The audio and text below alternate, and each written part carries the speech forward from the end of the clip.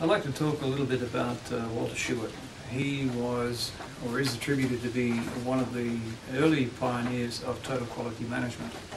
And by early, I'm talking about in the early 1900s. Walter Shewart at that time worked for Bell Telephone Laboratories, where there was something of a monopoly, but Bell Telephone had to justify its prices and charges and quality, same as everybody else had to do.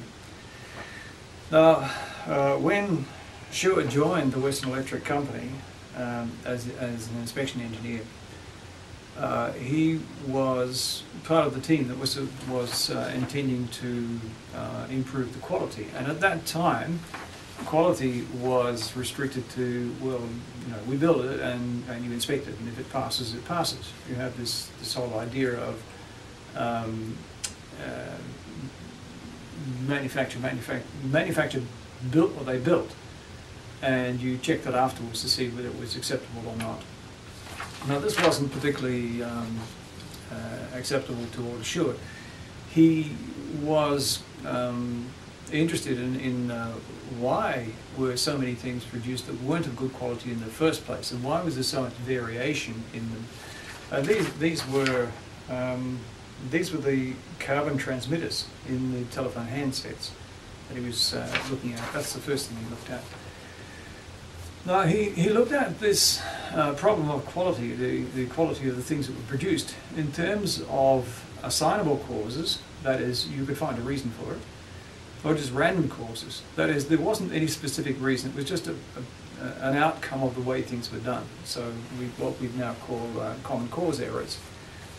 And he plotted these things on charts, which we'll come to in a moment. Now, the first thing he concluded was that errors were not random. They didn't form a Gaussian curve, or a normal belt curve, and they didn't resemble Brownian motion. They resembled something else. So that was the first thing he established.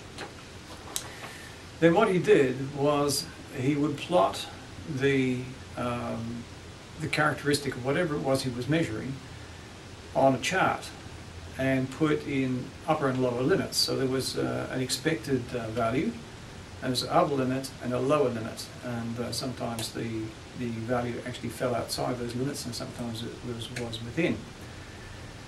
Now, he did this, and it turned out to be an extremely succinct way of expressing the entire problem. That is, you had to measure it in some fashion, you had to measure some characteristic of whatever it was you were looking at. You plotted it on a chart, and you could then have a look at what were the causes of these things, or what were the causes of the outliers, and what was the cause of the variation within the control, and how could you tighten up the control.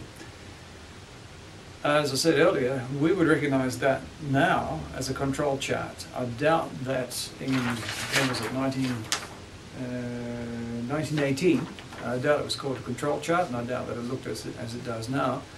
But it was the beginnings of it, and it's always attributed to Walter Shewart.